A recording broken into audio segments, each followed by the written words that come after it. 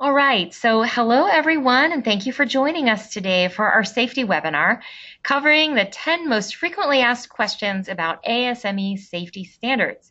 Presenting today is Tom Reardon, our technical instructor at Columbus McKinnon.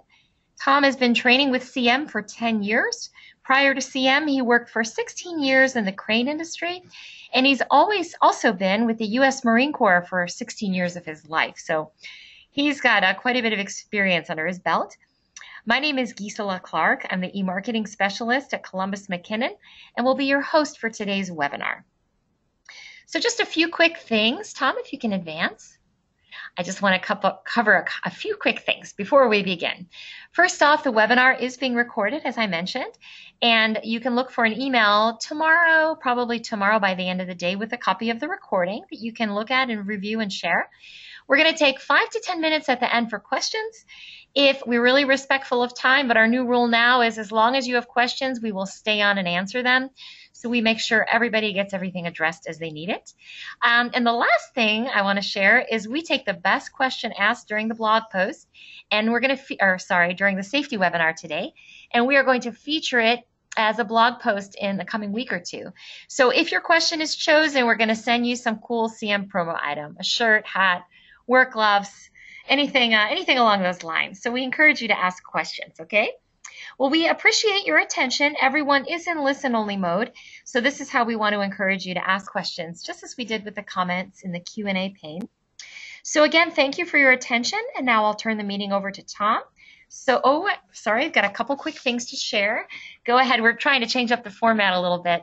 Tom, if you can go ahead to the next slide, please. So today's topics are the 10 most commonly asked questions about the safety standards, and 5 are specifically focused on load testing today because of the great misinformation shared in our industry that Tom would really like to set straight. Okay, next. And finally, we just want to cover a quick disclaimer, which is basically that this training is intended for general information purposes. If you need some specific legal advice, we recommend that you contact a local professional. Okay, thank you.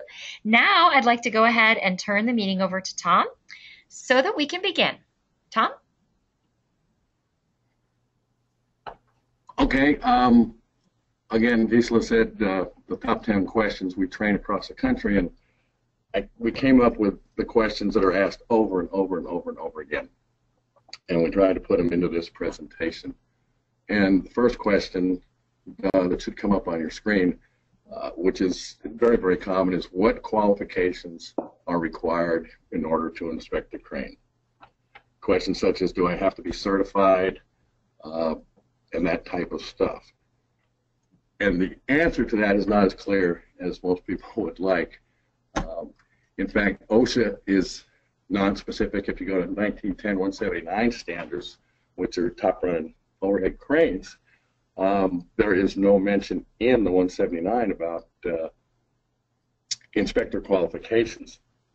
So we go to the B30.2, which is kind of the sister manual to OSHA, and they state that a designated person will do the inspections of cranes. Visual inspections conducted by a designated person. B3011, which is your underhung cranes, they use the term appointed person. And then you go to the B3016, which is packaged hoist, and they get back to designated. Well, you got to kind of look up the word designated, and both ASME standards and OSHA define designated as chosen by an employer as being qualified. So then we look up qualified, and it comes back to competent. So it's really a circle there. CMAA in late 90s, 99, 2000 time frame, CMAA came out with a publication. It was new then. It was a CMAA Spec 78.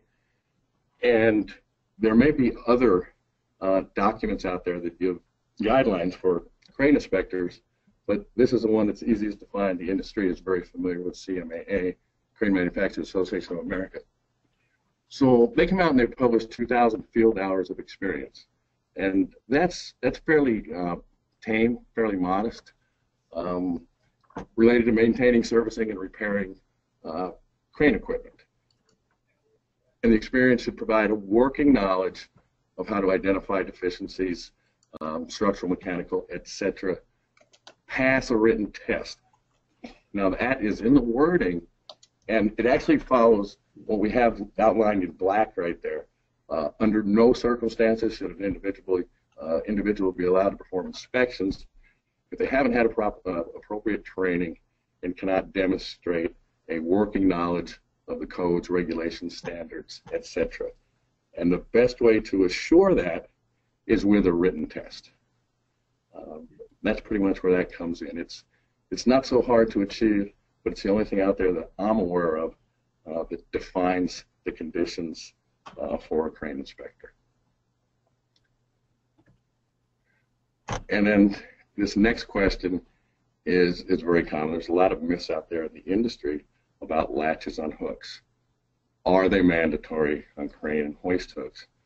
And the answer is, I'm going to answer it with a yes. They are required. ASME V30.2 has a statement that says latch-equipped hooks shall be used unless the use of a latch is impractical or unnecessary. This often gets construed, confused with inconvenient.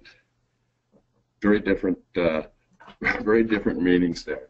If it's impractical, then you can get by without a latch. If it's unnecessary, you can get by without a latch. B30.16, which covers the packaged hoist items, is also a yes, and the wording is a little bit better for those of us that need a little oomph behind our decisions to use a latch. They shall be utilized unless the latch presents a hazardous condition. What would a hazardous condition be? Maybe carrying loads over chemical tanks, dipping, hot metal type applications. That would certainly be a hazardous condition. But unless those conditions exist, hazardous, or in the previous case with the B30.2 standards, unless it is impractical, unless it's truly unnecessary, then a latch has to be used. One of the big urban myths I hear often enough out there, people under the belief that if a latch did not, or excuse me, if a hook did not have a latch, then it does not require a latch. That is not so. Latches are easy enough to retrofit to a hook. There's many aftermarket type latch kits that can be used. So really the default is latches are required. You have to have some overriding reason, quite frankly, to go without a latch. Hey, Tom, a quick question on that. What would be an impractical or unnecessary reason for not using a latch? Because like you said, it would seem that why would anybody not want to use one? Can you just give me a quick example? Well, a big steel producer. They have machinery. They have a crane that does some production type work, but they also have machinery, big machinery, that needs adjustments very frequently, and it's guarded with big cages. And those cages have to be lifted with a crane hook. Well, in order to use that with a latch on it, an individual would have to climb up the side of a 10-foot cage or guard, climb up on top of it, engage the hook. Then the guard would be moved, the adjustment would be made, the guard would go back, and that individual would have to climb up a ladder again, stand on top of a cage, and disengage the hook so that that's a hazardous or an impractical situation. Okay. Oh, that makes sense. No, thank you. Yeah, that makes a lot of sense. We wouldn't want that. But and working around chemicals, dip tanks, things like that. Yeah. Okay. Thank you, Tom. Yes, ma'am. This is a big one also. Do I have to disassemble a hoist in order to perform a periodic inspection? Hey, Tom, really quick. Before I let you go ahead and address that one, I'd like to go ahead and do a quick polling slide to see what people think about this. All right. So for those of you on iPads, you won't be able to vote, but for everyone else, do I have to disassemble a hoist in order to perform a periodic inspection? Just let me know if you think the answer is yes or no. We always like to get feedback from our audience. Excellent. So right now, Tom, it looks like 20% say yes, 80% say no. Go ahead and tell us, yeah, go ahead and tell us what's the answer. Well, that's interesting. I would have thought it would be a little heavier on the other end. Uh, the answer to the question is no. Disassembly is not required. The ASME standards, they've changed the wording, but the meaning has pretty much stayed the same here in the last few years between the B3011 and the B3016.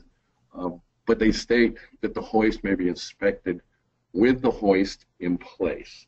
If you're looking at older versions, it specifically states that the hoist does not have to be removed or disassembled. It does say the covers provided, such as the brake end cover or any cover that's provided for inspection purposes, it has to be removed. But the caveat is the third bullet point on this slide is if a qualified person, if something is found during the inspection, something that would make you suspicious, then a disassembly is required. And an inspection would include raising the hoist up, raising the hoist down, checking the oil, checking the condition of the brake. If you can lift and lower the hoist, there's no strange noises coming from it. You don't hear odd clicking, buzzing issues, things like that coming from the brake end of it. And everything seems to be in order, then disassembly is not required. But one of these inspections could very easily turn into a full-blown disassembly. And that's decided by, you go back to that word qualified. Qualified would kind of means the same thing as a designated person.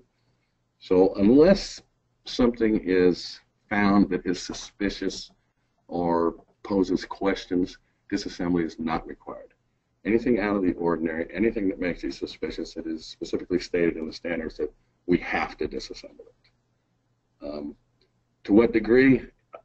Just whatever is necessary to pinpoint the source of your concern or my concern.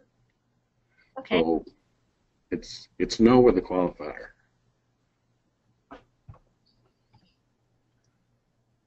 Question 4. This not only gets brought up a lot in the classes, it also tends to result in emotion for people that don't like the rules the way they are.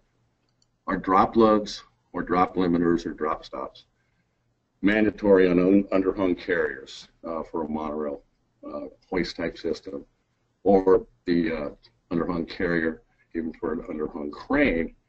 And the answer is specifically not. And first of all, if you read the standards dealing with, that would be the B30.11, which would cover this, the fact that it's not mentioned is proof in itself that it's not required. If the standards do not state that you must do something or shall do something, there's no shall in there, there's no should in there about having drop stops, then it's not a requirement. One of the memory crutches I give to the class is omission is permission. If it's not in the standards as mandatory for doing it or not doing it, if it's not addressed, then there's no guidelines. It doesn't have to be done. So omission is this was just a little quote. Omission is permission. It sounds goofy, but it works for me.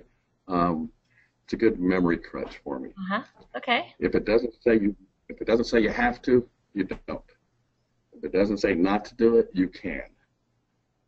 Essentially, literally, that is what it means. I won't get into the moral aspects or the second guessing of it. But they specifically are not required. The majority of them I see out there are.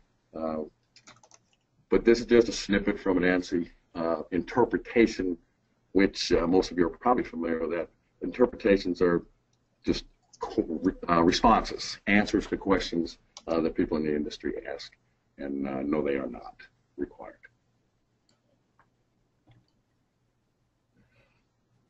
And then this question right here, it's a great question. I am not a lawyer. I will give you my understanding of 26 years in the industry and being involved in issues, legal legal issues in that period of time. The short answer to this question, are they enforceable by OSHA, is an absolute yes, they are. This is a snippet that comes out of, there's multiple interpretations issued by OSHA dealing with underhung cranes and whatnot.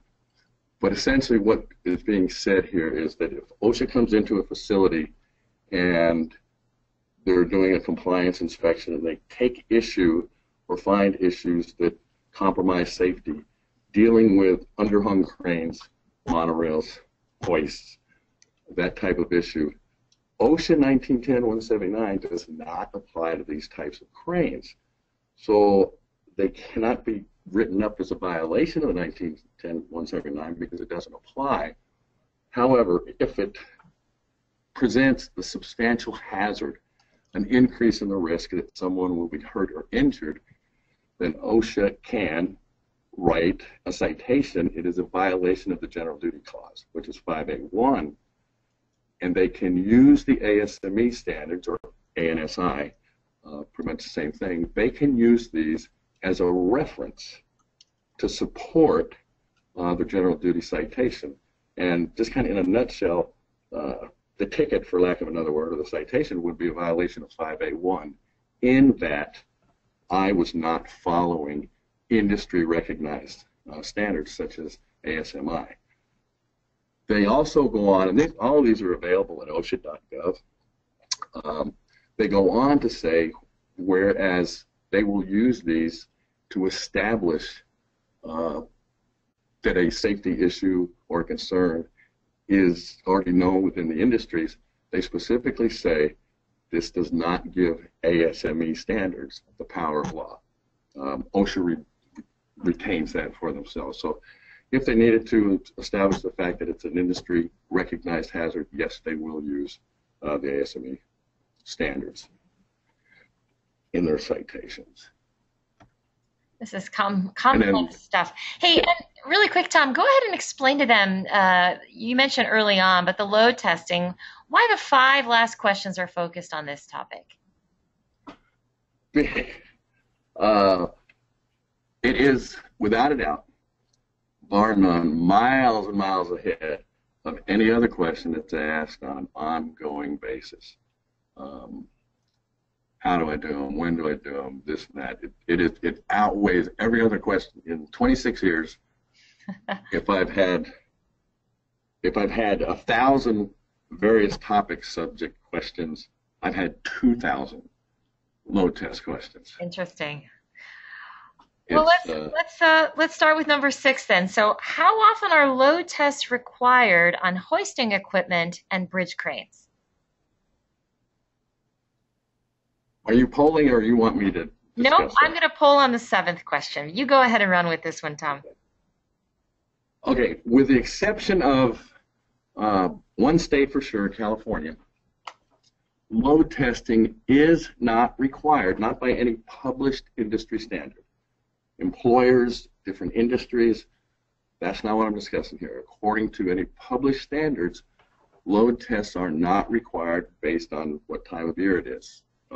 In other words, quarterly load tests, semi-annual or annual load testing, it is not required. It is, you will find it in none of the industry published standards. Again, don't misunderstand this. There are industries that have their guidelines. If you deal with the United States Navy, NAVFAC P309, 307 has mandates for it. California has certain intervals. But for those of us in general industry, it is not based on the passage of time at all. It is based on events or things that take place. So it's pretty cut and dried in terms of time. Excellent. Okay, so question 7. Under what circumstances is load testing mandatory? And I'm going to do another polling question here. So what do you all think? Is it new installation? Replacing wire rope? When replacing the hook? When replacing the hoist brake? Or none of the above? Kind of a trick question. I used to hate these on tests, Tom. Okay, again, under what circumstances is load testing mandatory? New installation, replacing wire rope, replacing the hook, replacing the hoist brake, or none of the above? And it looks like right now, give another second here. All right, it looks like 60% think new installation, 5% think replacing wire rope, 5 think replacing the hook, about 13% think replacing the hoist brake, and now we're up to about 20 that think none of the above. So go ahead, Tom. Tell us the answer. I bet we could have got more diversity if we'd have put those answers in a different position. Oh, okay. The answer is new installations. New install. Okay. In talking about load testing, we've got to take into consideration that you have OSHA, which is out there and deals with top run overhead cranes. OSHA gets brought up a lot in the underhung arena. When we're talking about underhung cranes, monorails, anything with an underhung component to it, then we're dealing with the ASME standards. So load testing, if we're dealing with OSHA, which is top running cranes, new installations, modifications, and re-ratings. That is it. That is the only time that load testing is mandatory. It is addressed with the word shall. We can pull this right out of B30.2, where it says cranes may be modified or re-rated. This is a quote right out of there. Modified or re-rated, provided they're checked thoroughly for the new rated load. And that refers you to paragraph K, or section K. And the second bullet point on this slide, that bullet point refers to a newly installed crane. We did not put that, or I did not put that on the slide, but this is, the word "the" is prefaced by newly installed cranes. The crane shall be tested in accordance with OSHA 1910-179. Now, when we get to the underhung cranes, anything with an underhung component to it, so we'll talk about either the B3011, B3016, which is the hoist. This comes to a shock, as a shock to many, many people. But in the ASME standards, there is no occasion, nowhere is it printed that a load test shall be performed. The word that is used is should. New installations should be tested. Altering a crane, extensive. What most people get hung up on is anytime you work on any load suspension parts, well, the wording is that anytime you do any work on load suspension parts, the hoist or the crane should be load tested. Should is voluntary. It's a recommendation. It is not mandatory.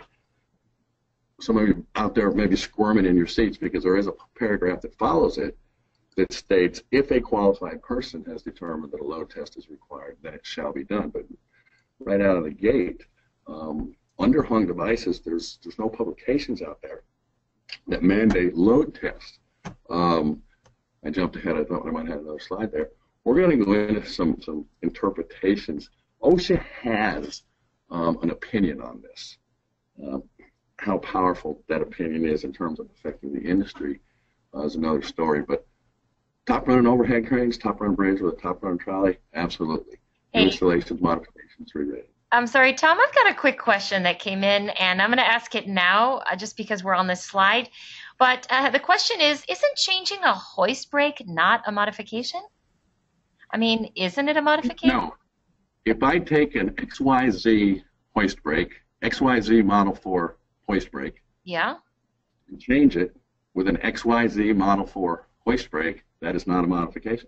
It's just a replacement of It something is. that's existing. So it's not modifying the equipment in any way possible. Okay. Correct. Now, All right. Perfect. Just wanted to get I don't want the folks that are listening here thinking that I'm not a load test type person, that I'm against load tests. I'm just giving you the information. If you can load test it, do it. That would be my advice. Okay. Perfect.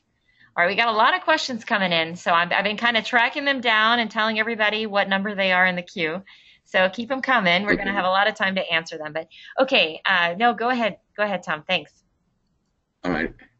What is a weight requirement when performing a load test? Um, this is debated on both sides. What is a weight requirement for performing a load test? If a load test is required, if it's mandatory, then it has to be 100%. The rated load of the crane or the hoist that's being tested, not to exceed 125%. Okay. Now, many people in the industry they're adamant that a load test has to be 125%. And some people will refer back to OSHA letters. Every letter that OSHA has issued that says 125%, the requirement for 125% is always associated either in the same sentence, certainly in the same paragraph. 125% is always associated with a term or the terminology when rating the crane. How many of us, when we're performing a load test, are rating a crane? And I think that this came from the performance standards and in some of the ASME standards, especially for the packaged hoist, where it states that a manufacturer cannot rate a hoist at more than 80% of the load sustained during the test. I don't want to get into a math class here, but 100% is a legal load test unless you are the entity that is assigning or rating the capacity of that crane. 120, there's nothing wrong with 125, but sometimes the logistics posed by 125% load test are pretty huge. Going 125% on a 1 or 2 ton crane or hoist wouldn't be an issue, but going 125% on a 400 ton capacity hot metal ladle crane, that additional 100 tons could be a huge issue. And I'm not saying we don't do 125 because it's not convenient. Just giving you the facts. 100% is adequate in most cases. 125 is good, but it's not mandatory unless you are the person, I am, or someone is the entity of rating that crane. And then we have 9. I could share with you some really goofy stories that come out there about load testing. But the fact of the matter is a load test is quite simple. You take a rated load, it's either 100% or 125%, somewhere in between, no less than 100, no more than 125. Lift the load, and all you have to do is lift it high enough to determine if the hoist will raise the load. So raise the load, lower the load. You just determined that the hoist will lift and lower the load. Move the trolley to its extremes, left and right, and then move the bridge to the extremes. The end of the bridge runway in one direction, the end of the bridge runway in the other direction, and that is a load test. Nothing more to it. There's no truth to this. Raise it 6 inches, let it sit for 5 minutes, measure it before, measure it after. None of that is anywhere in the standards. The fact of the matter is, if your holding brake will hold the load for 1 minute, it'll hold it for 5 minutes. So up and down on the hoist, east and west on the trolley, north and south on the bridge. Documentation. Documentation is very important. The reason for the load test and the results. And that brings us to, it's spelled out on the slide, brings us to question 10.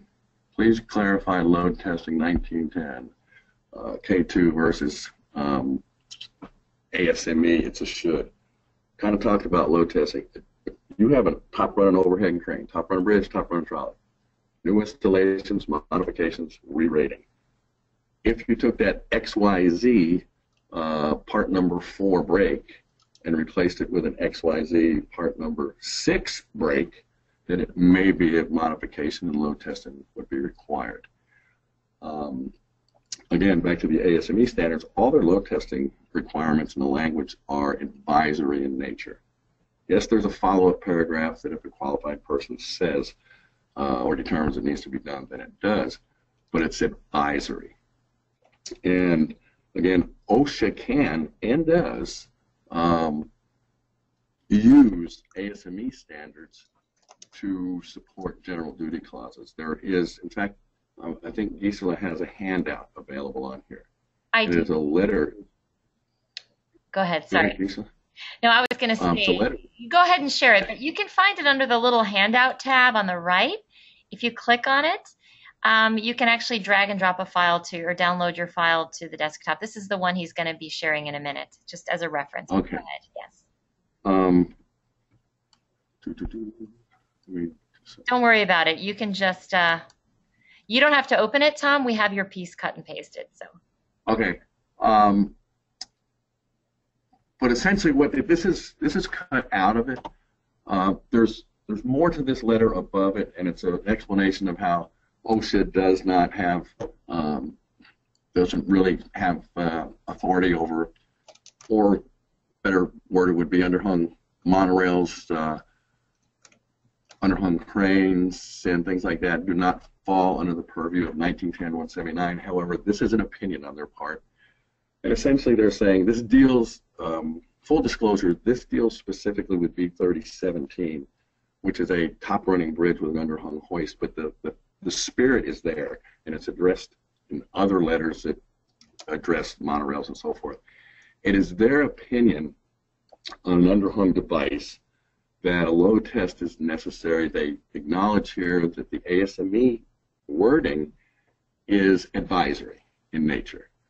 And so they come in and they say that rate of load testing is a way in which we can establish that the structure of the building will support the crane or hoist. Many of us fall back on, well, the manufacturer has load tested and ensured this.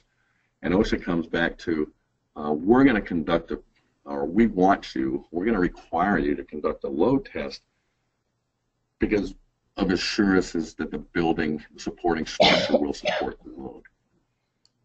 So, and this is, again, this deals specifically with B3017 cranes, but they have a similar, very similar opinion, a very similar letter that was out on underhung cranes, B3011 type cranes. So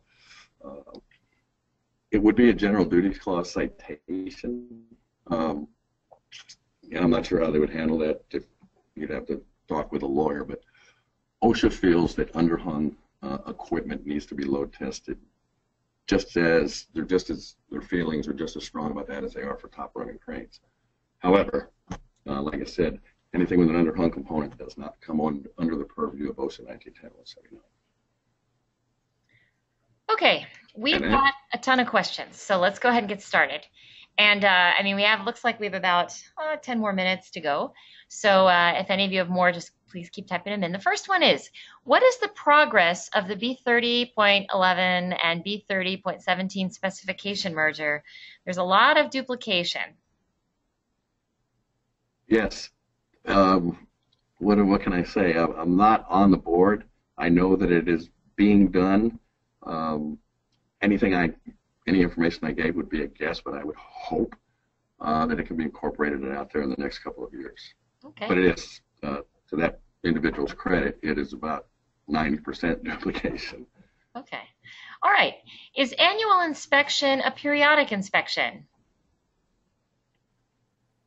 Yes. People will refer to them as either one. A periodic inspection is an inspection that occurs 30 days to 1 year. In a 30-day to 1 year period of time, it is it's a very thorough inspection. So the true name for it is a periodic inspection. Those who provide service work and those that get involved with it, they often use the term annual inspection. They are, quite frankly, the same thing. We're usually talking about the same thing, but it's a very detailed nuts and bolts and everything inspection of the crane. So okay. Yes. And I think we have some articles on our blog, which I'll send everybody a link to when I send a link to the webinar, so that you can look and read up more on this type of stuff, because this is another question we get quite a bit. So, okay, thank you for that. Question 3. Can you really tell from the outside whether or not something inside of the housing is truly safe? and I know I get this question a lot because I manage our blog and the comments that come in.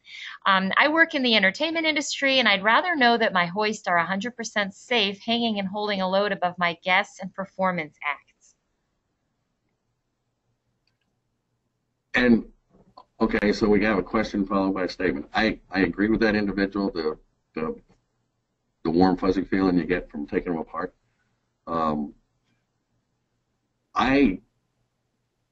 I believe that if I can run a hoist, I have no problem with the ASME standards the way they are. If I can run a hoist up and down, and if it has a motorized trolley and a bridge, and move it left and right, and listen to it and watch it, if I had any suspicions at all, I'd put a little bit of a load on it. I would lift it, I would lower it, I would see how it traversed. And if I saw no indications, anything, and I'm a conservative, suspicious kind of guy, if I saw nothing that piqued my suspicion, I don't believe it's necessary to take it apart. The answer to the question, anything could be inside. There could be something that didn't show its head, didn't rear its head at that particular time, and yes, it could slip by. But the odds are vastly against that, quite frankly. But I guess it kind of probably defaults to the person's comfort. So if they, in his situation, he's talking about hanging hoists above people and performance acts, and he feels more comfortable doing the testing, then he should. And I agree. Yeah, so it kind of it's in their discretion, but you're just speaking from what the standards say and personal experience, just industry. Okay. Well, first of all, the way hoists are used in the entertainment industry, where they're upside down. Yes. ASME B30.16 doesn't apply. If you use that hoist upside down, it's right in section 0 in the scope. ASME doesn't apply. It changes everything. Okay, so got it. So in his case, it's a different scenario altogether. Yeah, the entertainment industry is meticulous, and kudos to them. Yes. Okay. Okay, got it. So that already that's a different situation. All right. Well, thank you for your question, Matthew. Next, from Roger, is there a standard that requires a gearbox be inspected on a periodic basis, such as every 5 years? No. There is not. It would not be practical. The short answer is absolutely no. I think that's more of a marketing thing. Okay. All right. And the next question is, what about chain hoists? I believe he's referring to the same inspection. I'm not really sure, though. Shoot, I should have asked it earlier. Anyway, well, we'll come back to that one. Okay. OSHA, as well as other sources, state that bumpers and stops shall be so mounted that there's no direct shear on bolts. Does the CM product line adhere to this specification? I can't answer that. I'm not familiar with our entire line. Okay. Richard, I will reach out to our product managers, and I'll have them send you a response, okay? Manual hoist. Anytime a hook is changed, new load chain, new brakes on a manual hoist should be load tested. Yeah, this is the opinion of one of our attendees. I know the load testing is a really, yeah, it's a tough question. Like I said, we've written several blog articles on this too because of how the different viewpoints on this. So can I jump in there? Please. When you get into the B30.21, which deals with manually operated lever hoists, depending on the lifting medium, that is the only ASME B30 standard which we're talking about kind of sort of here. There are mandatory, the use of the word shall, occasions for load tests in the B30.21. It is the only one. Okay. All right. Thank you for that. Next, does the load test include or exclude the lift equipment, hoist, trolleys, slings, weight cradle, etc., hanging from the I-beam? I'm not sure I understand it, but a load test is 100% of what the crane or hoist is rated, at least no less than 100% of what the crane is rated to lift. So that does not take into account the weight of the crane. We're talking live load, what would hang from the hook. That is what is considered 100% of what hangs from the hook. A load test is live load being what would be put on the crane to be lifted or moved. Okay. Okay. If you're installing a crane or hoist, should it be load tested at 125% for the rating, or is it okay between 100 to 125%? If it has not been tested by the manufacturer elsewhere, if the installer is, if I am the installer and I have to assign a capacity to that crane, if I want to rate that crane at 100 tons, I am going to have to test it at 125 tons. All right. What if there are obstacles that limit some travel of all direction? I think when you were talking. That is a good question. He's talking about the load test and moving the trolley and the bridge to its extremes. If I'm not mistaken, there's specific wording in the standards that give us some kind of leeway in there to where we don't have to rearrange the entire building to conduct a load test. Okay. Meaning we wouldn't have to move machinery and things like that. Okay. All right. So what are examples of modifications to load-bearing components if brakes aren't included? I thought it was a modification or change, so replacing a component with the same component would be a change. Do you never have to load test if you're replacing a component with the same component? If we are referring to, do we never have to load test according to ASME standards? If the answer is correct, we do not.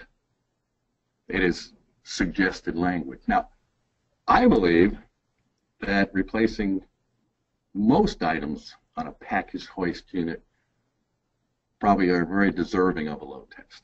Mm-hmm. So anything I'm saying here about the shoulds and the shalls, it's not my opinion. It's just the news. It's what's printed in the standards. I think anytime load testing is possible, I think it should be done. Okay. Okay, excellent. So I don't think I asked this one yet. Manual hoist. Does a hoist have to be tested prior to use, or does a new hoist have to be, does a new hoist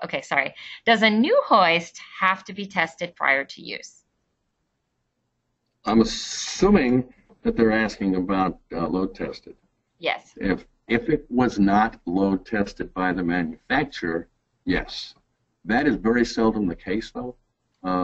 Most manufacturers do load test their hoists. However, speaking specifically of us at Columbus McKinnon, if we send hoists out less chain, meaning without chain, then there's a good chance that it was not load tested. And as far as I know, there's a notice that goes with it and states the responsibility of the receiver or whoever's going to own the hoist to perform a load test. Okay. All right. The drop stop question on point 4. The question was asked about chain hoists, I believe. Oh gosh, can you pull that up? The 4th question about drop stops.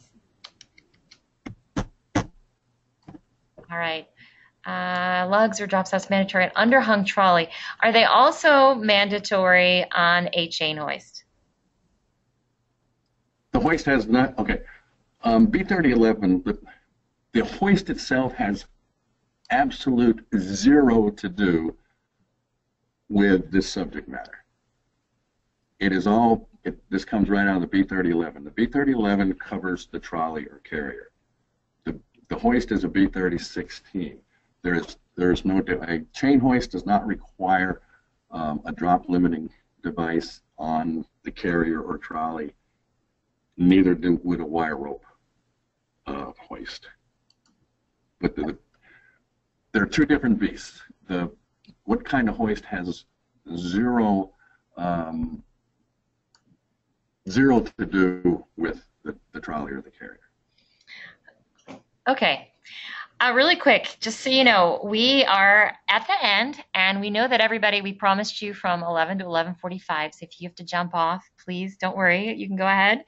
But we are staying on as long as you want to answer questions. So just hang with us, and we'll just keep answering them until you guys have asked everything you want. Okay? So if you are leaving, thank you for joining us. You will be getting a link to the recording, and if you want to stay, we will continue to address questions. Okay, so a comment. It's probably worth noting that no matter what any OSHA or ASME spec says, if something happens and OSHA believes something could have been done to better protect the employee, they will cite. I mean, it's a difficult Is that situation. a question or is that a question or a statement? It's more a statement. Yeah. So I mean, everybody has to prepare themselves in their given situations and seek counsel if they need it, advice in these situations, because these standards are very complex, without a doubt, and everybody has to make sure they're looking out for the safety of their employees at the end of the day. So, did you have another comment to say? I mean, we have several more questions, so I think we need to. No, no. Okay. All right. Does a new hoist need to be tested? Oh, we talked about this. Okay. The new hoist needing to be tested prior to use, you've already addressed that. He said, I'm the appointed person in a paper mill with approximately 400 manual hoists.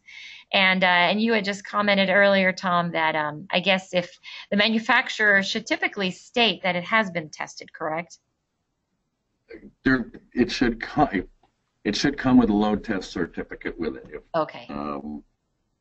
There's a distributor between the manufacturer and the ultimate Yeah. end user that may have that information. Yes. Okay. Perfect. So that way he will know that it already has been tested by the manufacturer.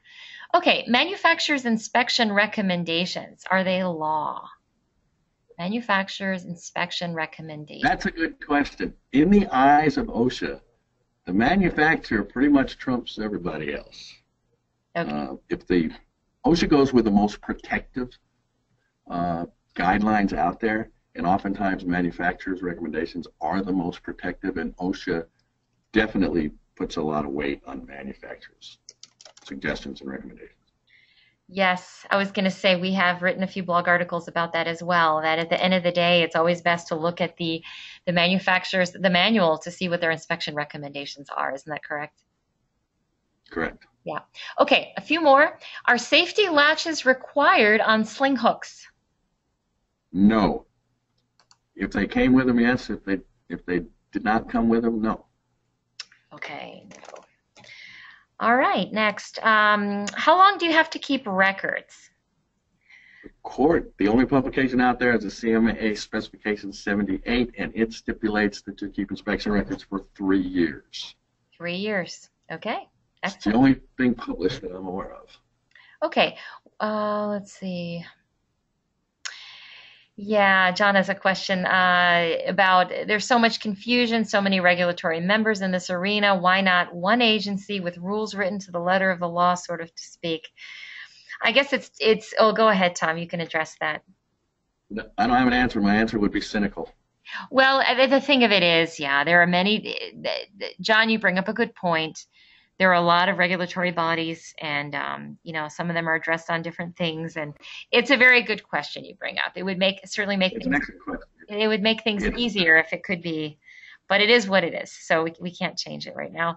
Monorail cranes should have been travel switch. Oh, wait a minute. Monorail cranes should have been travel switch or end stopped enough. I don't know. Monorail cranes. I think the question is if you have a travel limiting switch. Yes, or end. Do they need end stops?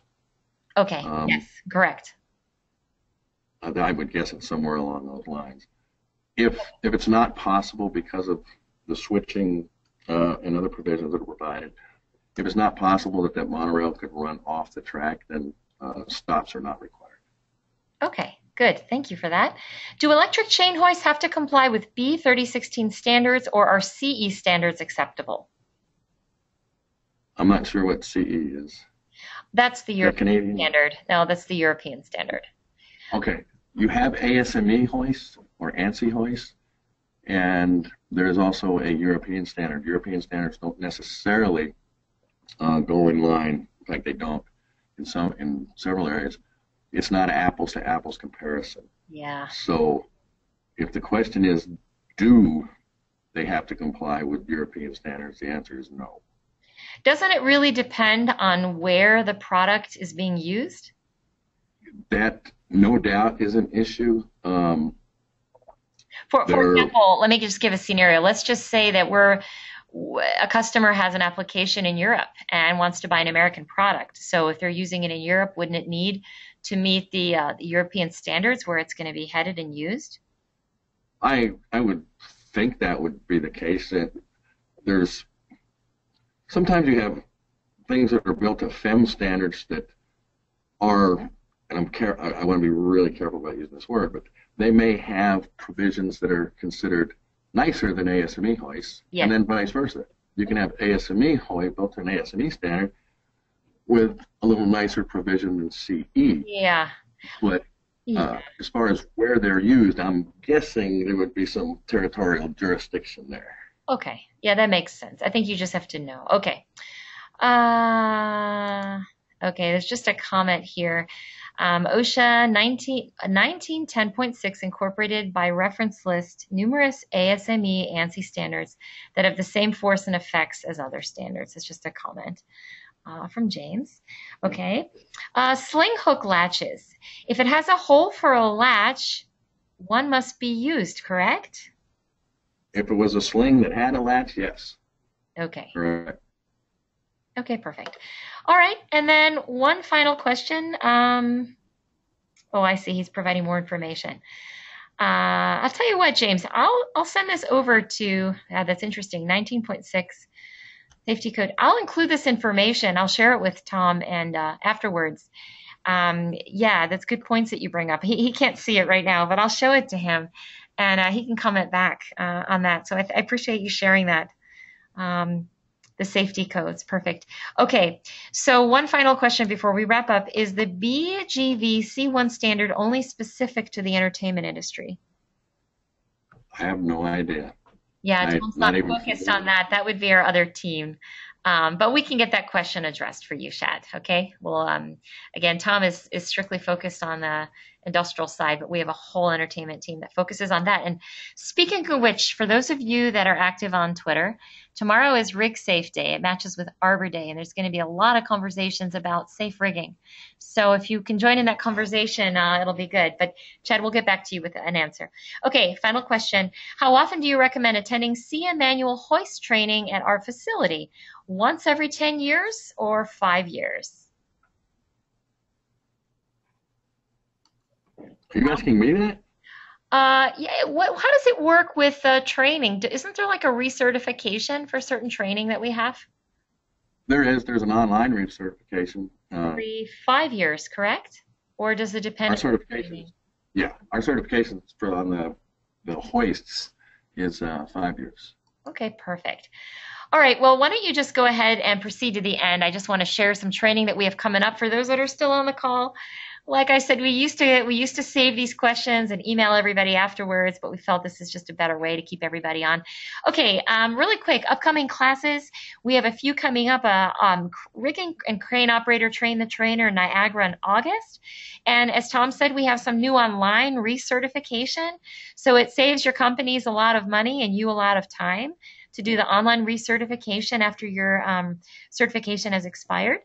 We also have overhead crane and hoist inspection classes in June in Charlotte, as well as a chain hoist technician certification in June in Charlotte. We can find everything on our CMCO Depot website if you're interested in any other training programs that come up. And then last but not least, if you can flip to the last slide, Tom. I just want to let you know how you can find us on social media. We are all over social media. I'm the person that kind of manages that. We have our YouTube channel where all of our videos are posted, including this webinar. If you want to look, we've got about 3 years worth of safety webinars you can latch onto. We are very active on Twitter. We have a channel for our industrial side as well as our entertainment side. We're active on Facebook, posting all kinds of information there. LinkedIn, Google+, even Instagram with application shots from all over the world. And we also have a blog. I'll send a link to the blog in our follow-up email where you can read about all different types of things that we share on industry, products, regulations, safety, application stories, all that kind of stuff. So feel free to subscribe there or connect to us in any way on social media. Thank you all for coming. We're so glad that you were here to participate. We hope that you got your questions answered. If not, you're always free and welcome to shoot a question to us after the fact, and we will get it addressed. So we wish you all, I know it's Thursday, but a great weekend. And again, if you're on Twitter tomorrow, join the RigSafe conversation under the hashtag RigSafe. Thank you. Bye-bye.